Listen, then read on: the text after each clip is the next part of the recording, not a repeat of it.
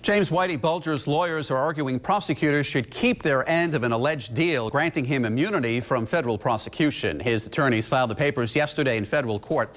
The 83-year-old is accused of playing a role in 19 killings. His attorneys say Bulger's deal gave him immunity from federal prosecution in return for cooperation with authorities. They say he can't be federally prosecuted for crimes before 1989.